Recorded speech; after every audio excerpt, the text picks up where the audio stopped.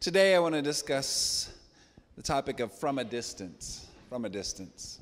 Lord, be with us as we hear your word, as we hear your message, as we contemplate what it means to be healed, what it means to be cured, and what it means to come to you in praise and adoration.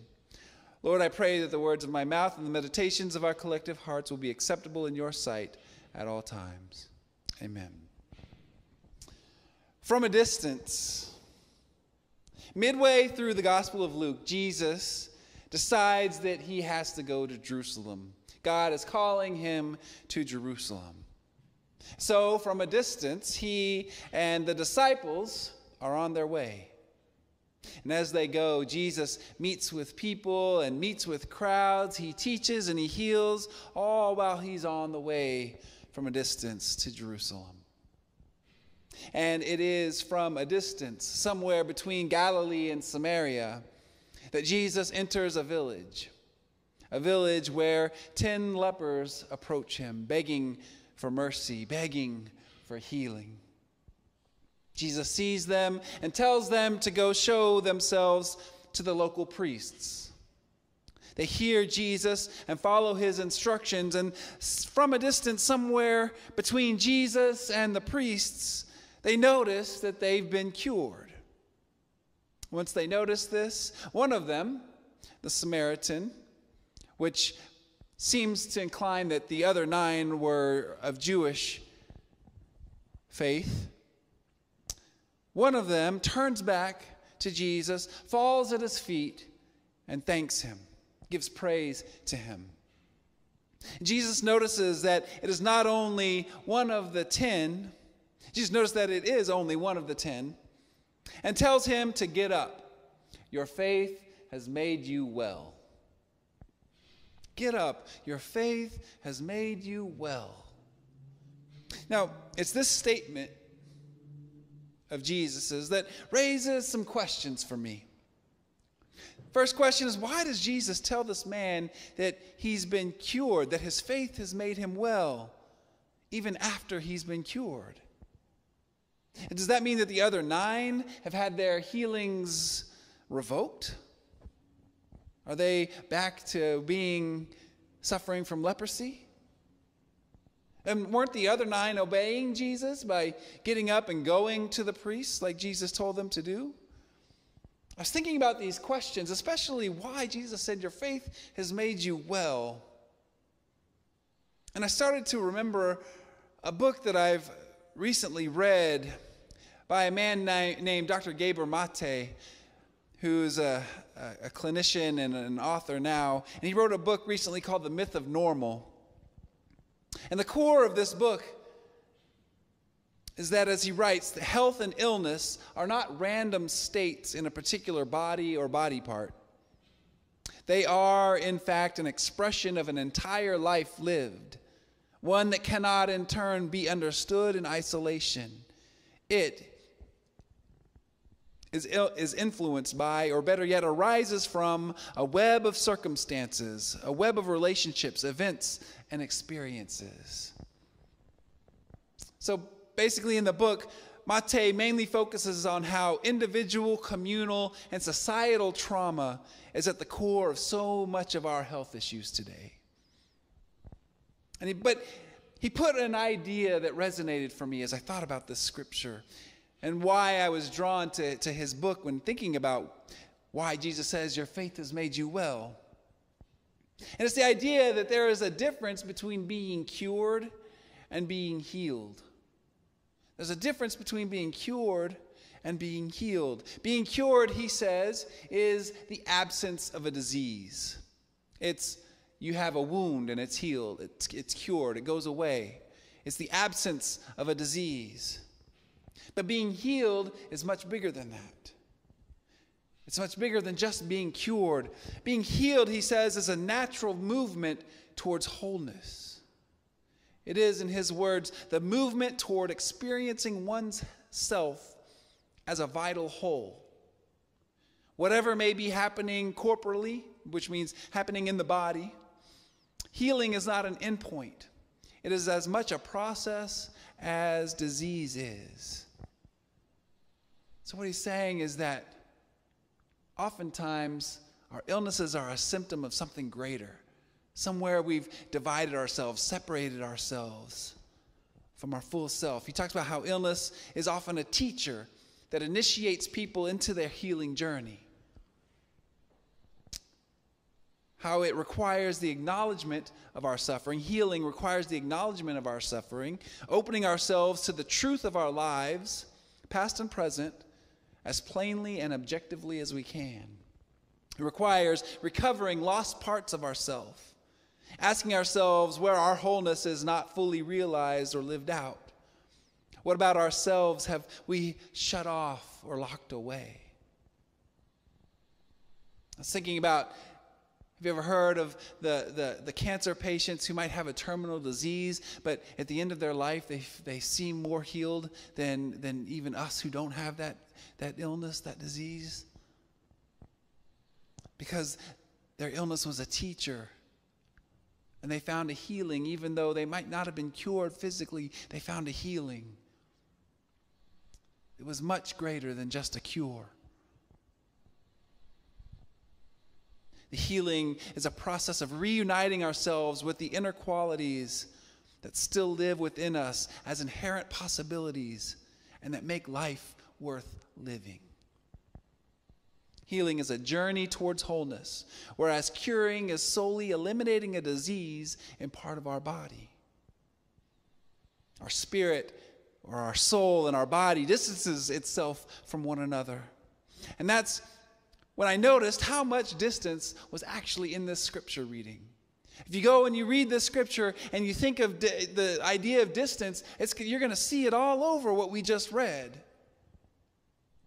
To start off, Luke says that these men, keeping their distance, called out to Jesus. They didn't come close to Jesus. They were away from Jesus, and they called out to Jesus to have mercy on them. See, leprosy forces distance in everything. They keep their distance from Jesus because what if they're contagious? They keep their distance because leprosy has made anyone who suffers from this disease, and also anyone who makes contact with anyone suffering from this disease, makes them ritually unclean.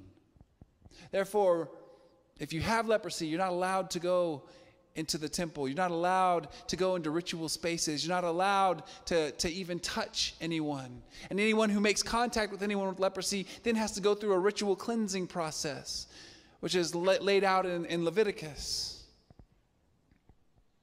So they're distanced from their own health and their own vitality. They're distanced from their own families. They're distanced from any other part of their former lives. They're distanced from community. They're distanced from their faith. I wonder how much distance this disease has created in their lives, which is keeping them from wholeness, because it seems like there's a lot. See, but after they meet Jesus, after they call from a distance for him to have mercy on them, Jesus does in fact cure them. They become free from the disease. But I wonder if Luke is showing us the difference between being cured and being healed. See, I can imagine the elation that these men experienced when they were walking towards the priests and they realized that their chronic illness had been cured, that their disease had been cured. Imagine what that must have felt like for these men. See, but have you ever met someone that had a chronic illness? And once that chronic illness had been relieved, they still didn't seem like they were over it. They still didn't seem like they were quite the same. They still felt like there was something about them that was distant, and they weren't the same. They seemed to be cured but not healed. Have you ever experienced that in your life? There still seemed to be a distance about them. But look at what happens here. This man who coincidentally happens to be a Samaritan, not coincidentally, it's very intentional for Luke. This man who's healed, it turns back to Jesus as a Samaritan. He's identified as a foreigner, which in and of itself carries an element of distance in it, in that title. This man turns and comes back to Jesus, and that distance is dissolved. He turns back to Jesus and, coming close to him, falls at Jesus' feet, giving thanks for the curing of his disease. So starting from a distance, distant from his health, distant from his vitality, distant from his community, and I would guess distant from his emotional and spiritual life. From a distance, it seems Luke is symbolically pointing out his return to wholeness.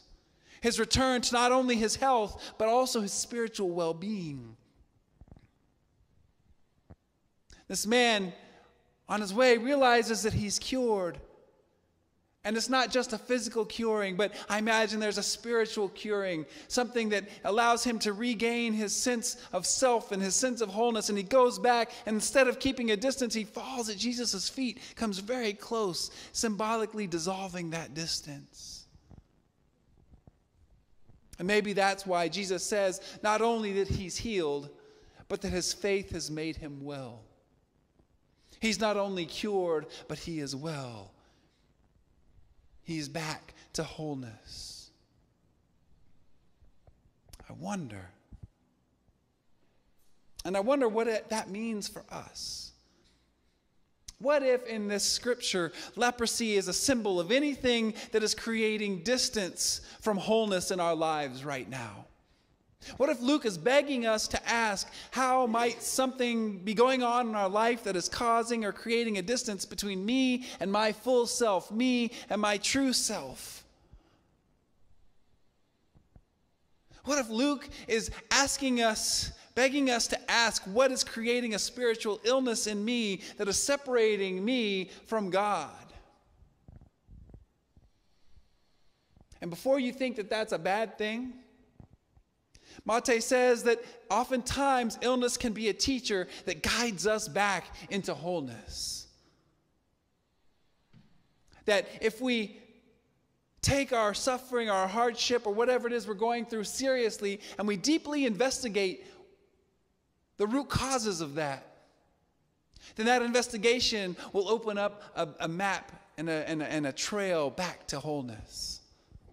It will open up elements about ourselves that we might have shoved away or separated ourselves from or not wanted to admit, or maybe we were ashamed of it, or maybe we had just did something to shut that off. For example, I remember when I was a little kid, I loved to sing, and I liked to sing loud, and I would sing all over the house. And me and a friend, I think we were in 3rd grade, we were in music class, and we were singing loud, and somebody made fun of us for doing that. And from that point, I never sang again, because I was ashamed, I was embarrassed of it.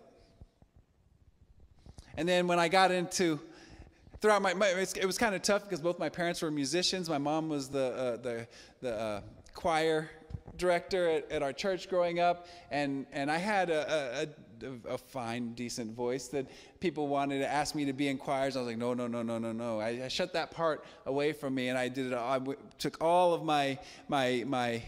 myself towards sports instead, and really shut off the musical part of myself. And it wasn't until seminary, when I was like in my 30s, that I went back to singing in a choir, and it was so much fun, and it brought me so much life, because that whole side of me I had shut down and shut off. Now I regret that.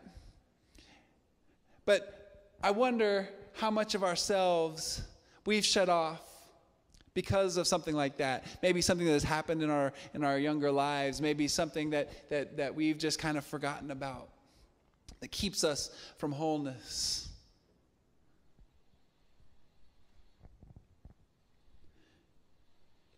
What kind of struggle or hardship or even illness in our life might be creating a distance in us now, but could actually be a teacher for us, inviting us to deeply interrogate our lives, creating a pathway to wholeness, creating a pathway back to God?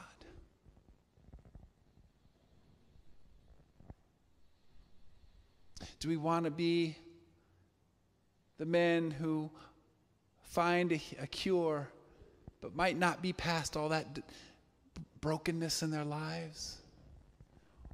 Or do we want to be the man who finds that cure, but also that cure guides him back into spiritual wholeness?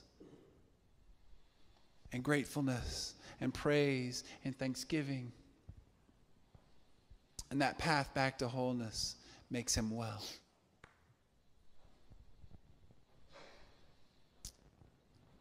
I think Luke asks us a series of questions that are very important in our lives.